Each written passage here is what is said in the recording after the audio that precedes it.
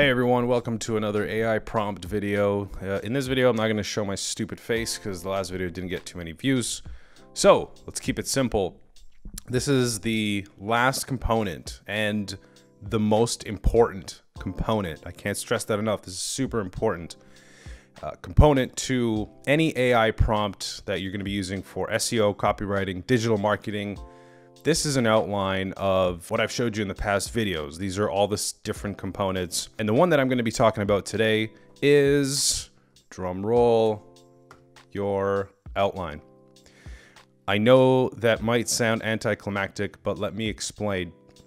This is where you are going to manually set your outline and your H2 and H3 tags.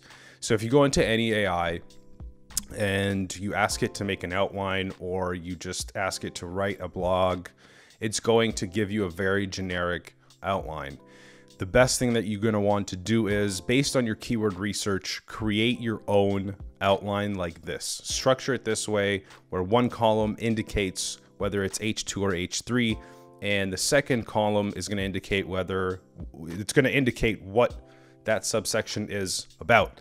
Now, there's two things to keep in mind. There's more, but I'll discuss those in future videos. But the two most important things that you're going to want to do, obviously make them unique. So one thing that you can do is, if you have an outline, customize it. One of the things you can do, so I'm taking a popular topic, aspartame, a couple of days ago, there's a big hubbub surrounding it. So, if you have a product, you can probably put it somewhere. Let's see. Versus artificial sweeteners. So if you have a product, you can change that to, Y is, I don't know what your product is. Boo, better than aspartame. If that's your product, you're welcome for the shout out. So that's one way that you can do it. The other thing that you are going to want to do is, based on your keyword research, add keywords into these H2 and H3 tags. So this is the target keyword. So in other videos, you have one main keyword and then you have a bunch of other ones that you want to target throughout. Say it's these, you are going to want to add that into the outline. I don't know where, I haven't really, this is just something auto-generated. Better than aspartame. Yeah, let's add it somewhere here in the H3. And so on. So you're just going to want to add the keywords in. And the most important thing is, you can actually play around with this even more by guiding it further. So you're setting up a structure. So all of your AI inputs so far are going to now follow this exact structure.